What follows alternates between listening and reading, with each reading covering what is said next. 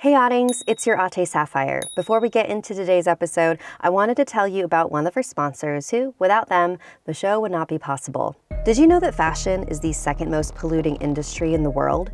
That's pretty scary, right? That's actually one of the many reasons I love to shop secondhand, and my favorite place to do so is on ThredUp.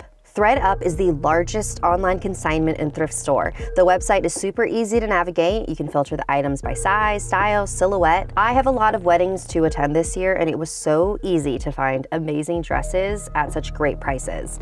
I got this Aiden Maddox dress that was originally $395 for only $50. And I can't even tell that these dresses are used, and that's because everything on ThredUp is hand inspected and triple checked for quality.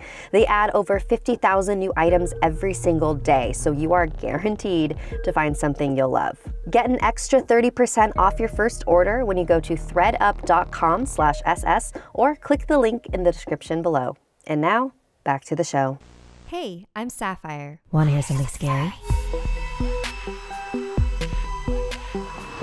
She is not what she seems. This story comes from the creepypasta subreddit written by username Cupid's Fate.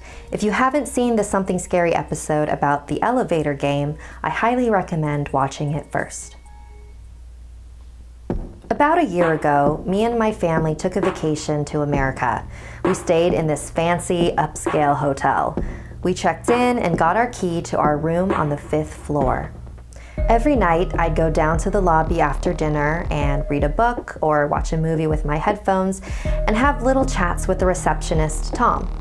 One night, I was in the lobby reading and my mom texted me asking when I was going to come back up to the room. I looked at the time and quickly realized it was already 11 p.m. So I went back to my room and stayed up for a bit. After half an hour or so, I realized that I'd left my purse in the lobby. My dad and I kept trying to call Tom at reception via our hotel phone to see if he'd seen it or if it was still there. No answer. After about 10 minutes of trying, I finally decided to head back down. As I got into the elevator, I saw this shy-looking girl, my age, like 16 years old. She was wearing a really cute sweater with a triangle design on it. "I love your outfit," I said. No reply. "My name's Marissa. What's yours?" She just ignored me and hit the button for the first floor. I thought maybe I somehow offended her or shit. It hit me. She might have been deaf or mute or had special needs. Then the elevator proceeded to go up to the 10th floor. "That's odd," I said. I looked over at the girl, now looking down at the floor of the lift, quite nervously. I quickly apologized for whatever I'd done. Maybe I was offending her by repeatedly speaking to her, I don't know. But when I'm uncomfortable, I get kinda chatty. We arrived on the 10th floor. As the doors opened, the dark, empty hallway stared back at us. I assumed that she would hit the first floor button again, but she didn't. So I leaned over and pressed it myself. Just as I did that, she was stepping forward. She ran into my arm for a moment and stepped back. After I pulled my arm away, she stepped out of the elevator and into the hallway. Confused, I called out to her, "Where are you going? I thought you were going to the first floor." As soon as I said that, she bolted. I shrugged it off and hit the lobby button. I got to reception and asked Tom if he'd seen my purse. Luckily he had, and he handed it over to me. "You could have just called. I would have been happy to send someone up to bring it to you," Tom said. "I actually did try calling from my room about half an hour ago," I explained, "but I couldn't get through. I figured the line was busy or something." No, my line was definitely open. I'll have to look into that," Tom said. Before I turned around to head back to the elevator, I asked Tom if there were any deaf or special needs guests at the hotel. I told him about the girl in the elevator and how I might have scared or offended her. He told me he wasn't sure, and even if he did know, it wasn't information he should be sharing. I understood and headed to my room. The next day, me and my family were going out for the day for some tourist activities. I waved at Tom as we passed reception, and then he waved for me to come over. "That girl you mentioned last night, what did she look like?" he asked. "She was like 16, probably. She was wearing this really cute sweater with triangles." Tom looked incredibly worried. "She never returned to her room last night. Her parents called this morning looking for her. My heart sank. That poor girl. She was seen pressing random buttons in the elevator on the CCTV, Tom continued. That sounded familiar to me. I remembered seeing a video like that. Back in 2013, I think. Tom showed me the security footage, and sure enough, there she was, looking nervous, pressing random buttons, then me entering on the 5th floor, then her leaving on the 10th.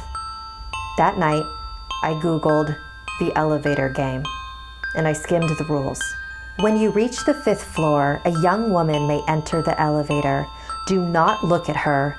Do not speak to her. She is not what she seems. So that's why she was ignoring me. I was part of the game. Her game. But I wasn't a monster, I was just a person, right? Am I not what I seem? Am I dangerous? It's been almost a year since that day, and she still hasn't been found. They say if you play the elevator game successfully, you can travel to an alternate dimension on the 10th floor.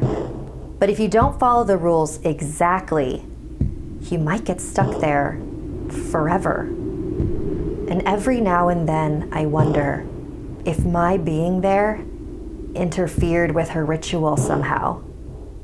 I wonder if I'm the reason she's stuck. If you haven't already, I highly recommend watching the elevator game episode of Something Scary. Thank you to all of our patrons, especially Marissa, who had a character named after them in today's episode. If you'd like to join our VIP program, visit patreon.com/snarled.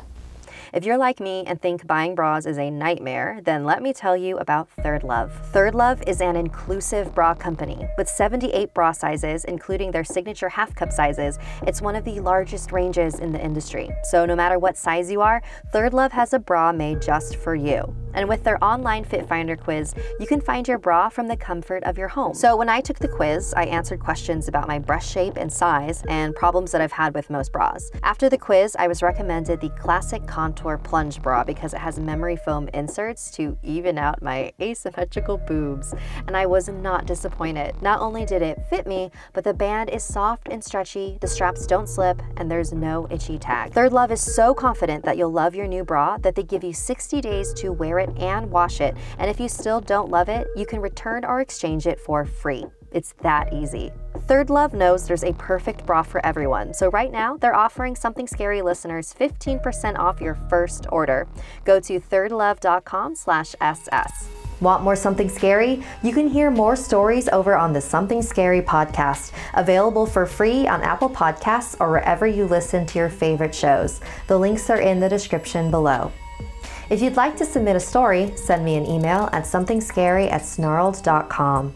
Like and share this video if it gave you the chills, and don't forget to subscribe to Snarled and turn on the bell for notifications. And if you dare, follow me on social media. Until next time, sweet dreams.